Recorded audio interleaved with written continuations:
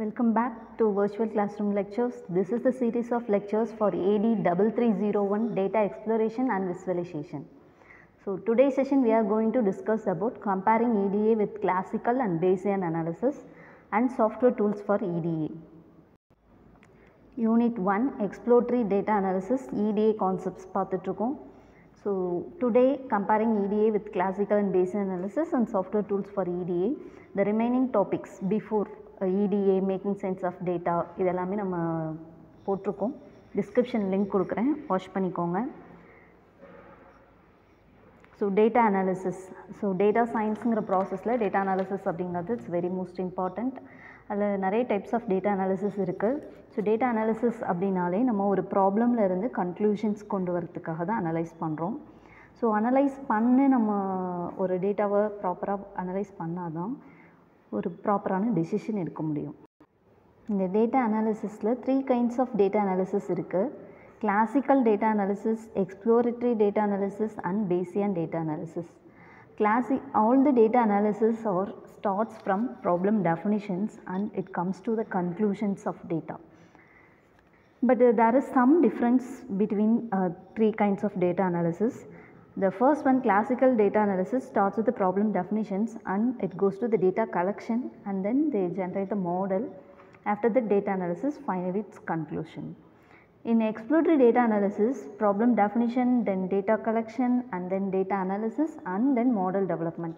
So after data analysis, model development is well and good because நம்ம analyse பண்ணாதான் ஒரு model எப்படி generate பண்ணணும் அப்படிங்கிற ஒரு நாலேஜ் கிடைக்கும். And then மாடல்லேருந்து conclusions or predictions making process, it will be easy. In Bayesian data analysis, problem definition, data collection, model development and then prior distributions and then analysis, conclusions. So comparatively EDA only after data analysis it develop the models. That's why here in this syllabus they preferred exploratory data analysis. So 3 kinds of data analysis, exploratory data analysis is very fine. நம்ம இருந்தாலுமே 3 kinds of data analysis பற்றி கொஞ்சம் டீட்டெயிலாக study பண்ணுவோம். Classical data analysis, so it processes the quantitative data. So already நம்ம previous வீடியோவில் பார்த்துருக்கோம் what is quantitative data and qualitative data and continuous data, discrete data இதெல்லாமே பார்த்துருக்கோம். So quantitative data means it's a numbers, it deals with the numbers. So it analyzes the quantitative data and it produces numerical output. இப்போ நம்ம ஒரு நம்பர்ஸை மட்டும் process பண்ணுறோம் அப்படின்னா classical data analysis வந்து பெட்டராக இருக்கும். And then trends our model find out பண்ணுறது பை யூஸிங் ஸ்டாட்டிக்ஸ் பண்ணியே நம்மளால் மாடல் ஜென்ரேட் பண்ணிக்கலாம். அண்ட் இந்த கிளாசிக்கல் டேட்டா அனாலிசிஸில் என்னென்ன டெக்னிக்ஸ் இருக்குது அப்படின்னா ANOVA, D test, chi square test and F test. For example,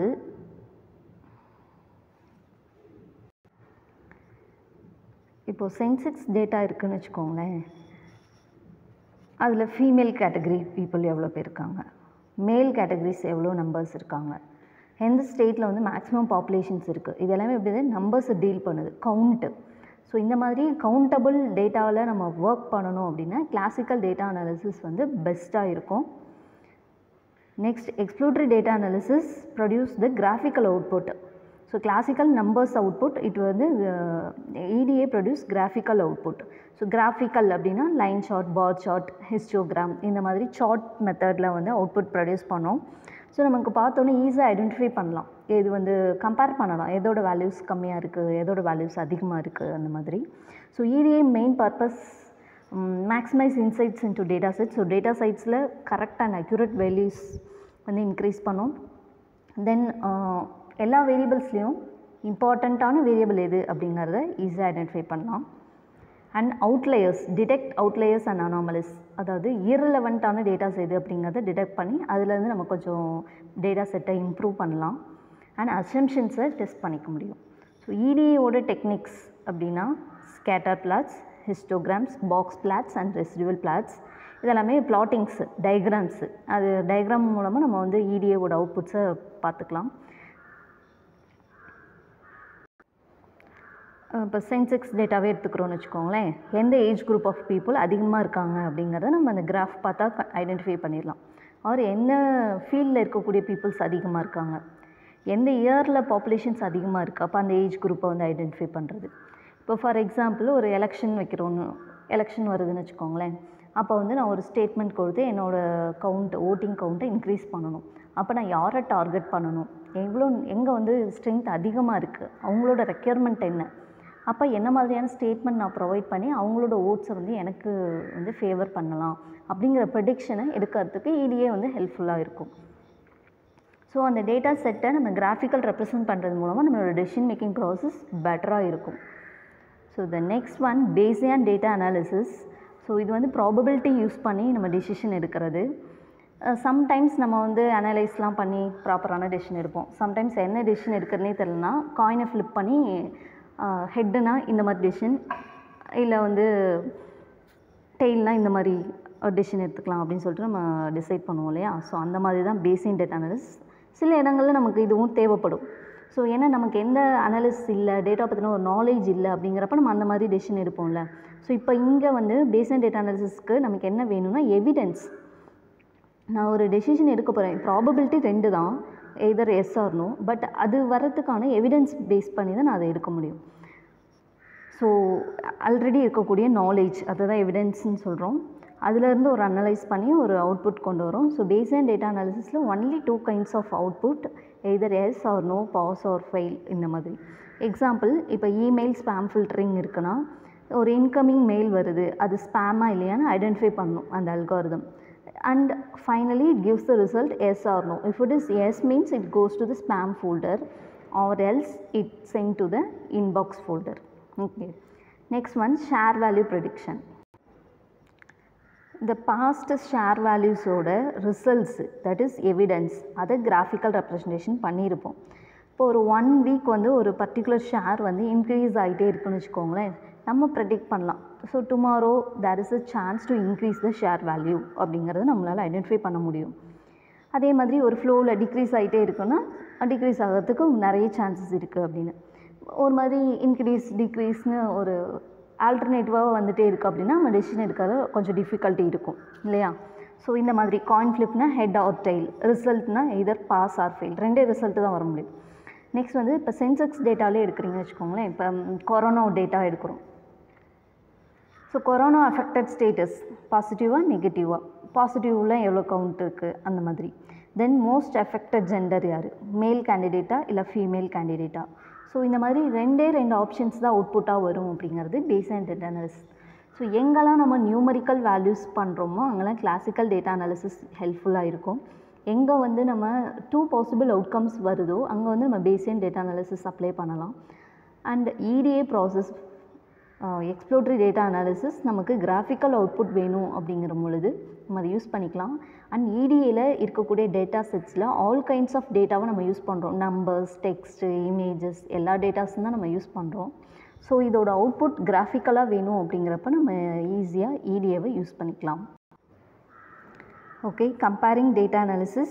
So there is 3 kinds: classical data analysis, exploratory and Bayesian data analysis. So classical na நம்ம குவான்டிடேட்டிவான டேட்டாவை process பண்ணுறோம். Exploratory data அனாலிசிஸில் data set different kinds of டேட்டாவை analyse பண்ணுறோம்.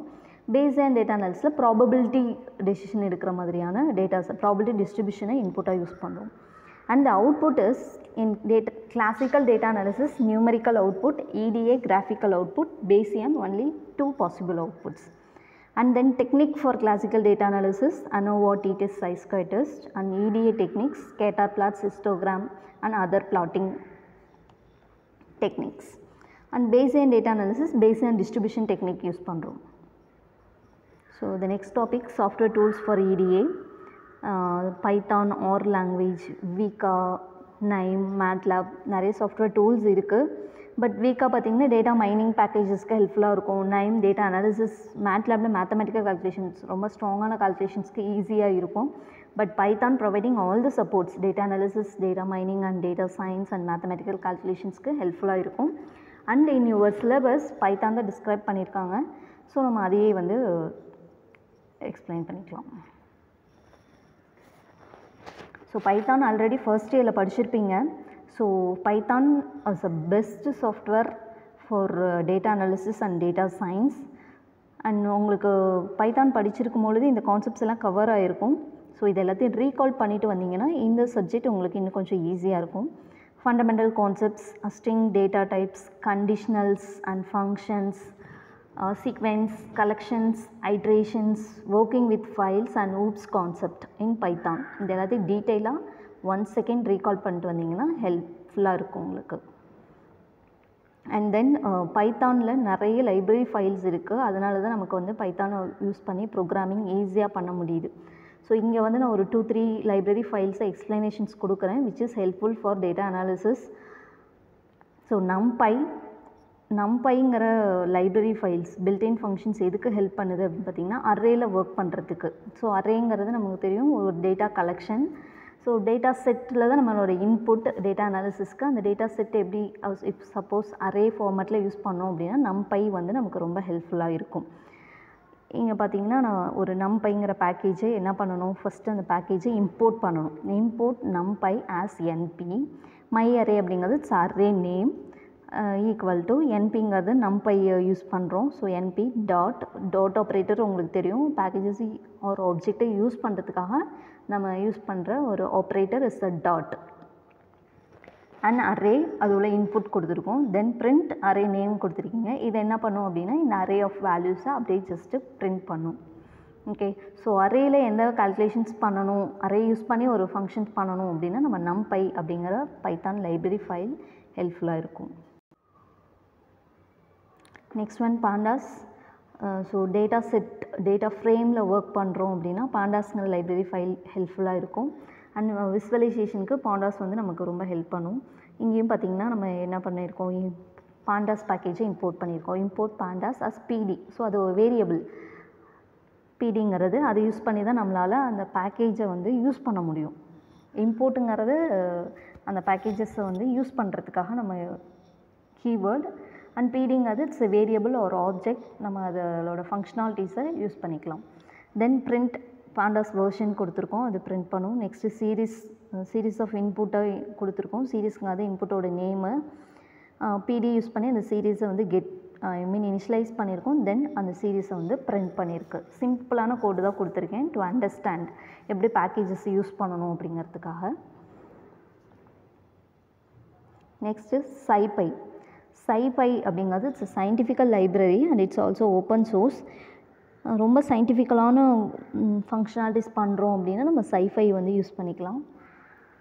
And then matplotlib, it's a library for creating static, animated and interactive visualisation in Python. So பைத்தானில் visualisation presentation is important.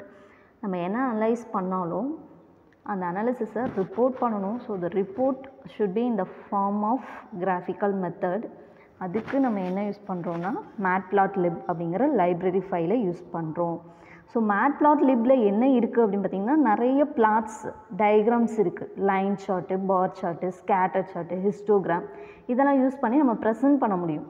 So என்ன பண்ணணும், first data செட்டை load பண்ணணும், தென் அதோட labelling பண்ணணும், அதுக்கப்புறம் plot பண்ணணும். ஓகே, ஸோ இந்த பிளாட்டிங் டயக்ராம் யூஸ் பண்ணி நம்ம வந்து ரிப்போர்ட்டிங் பண்ணிக்கலாம். ஓகே, ஸோ இந்த சப்ஜெக்டில் இன்றைக்கி நம்ம பார்த்துருக்கிறது டேட்டா அனாலிசிஸோட டைப்ஸு. என்னென்ன டைப்ஸ் இருக்குது, கிளாசிக்கல், EDA அண்ட் பேசியான் இருக்குது. இதில் நமக்கு சப்ஜெக்டில் கொடுத்துருக்கிறது EDA. So EDAவோட other techniques கிளாசிக்கலும் பேசியானையும் compare பண்ணி பார்த்துருக்கோம். எப்படி இன்புட் வரும், எப்படி அவுட்புட் இருக்கும், அதோட என்ன டெக்னிக்ஸ் யூஸ் பண்ணுறோம் அப்படிங்கிறத பார்த்துருக்கோம். அண்ட் EDA தான் ப்ரிஸ்கிரைப் பண்ணியிருக்கனால அது கொஞ்சம் எக்ஸ்ப்ளனேஷன்ஸ் டீட்டெயிலாக பார்த்துருக்கோம். சாஃப்ட்வேர் டூல்ஸ், EDAக்கு என்னென்ன சாஃப்ட்வேர் டூல்ஸ் யூஸ் பண்ணுறோம் அப்படின்னு பார்த்துருக்கோம். பைத்தான், ஆர் லாங்குவேஜ், வீக்கா 9, அதில் நமக்கு சிலபஸில் சஜஸ்ட் பண்ணியிருக்கிறது பைத்தான். ஸோ பைத்தானை கொஞ்சம் டீட்டெயிலாக படிக்கணும். அண்ட் பைத்தானில் நிறைய லைப்ரரி ஃபைல்ஸ் இருக்குது. இருந்தாலும் அதில் வந்து matplotlib அப்படிங்கிற டூல் தான் நமக்கு டேட்டா விஸ்வலைசேஷனுக்காக யூஸ் பண்ணுறோம். அந்த சாஃப்ட்வேர் டூல்ஸ் வந்து நமக்கு இந்த பிளாட்டிங் பண்ணுறதுக்கு ஹெல்ப்ஃபுல்லாக இருக்கும். So thank you for watching. For easy learning, keep learning with virtual classroom lectures.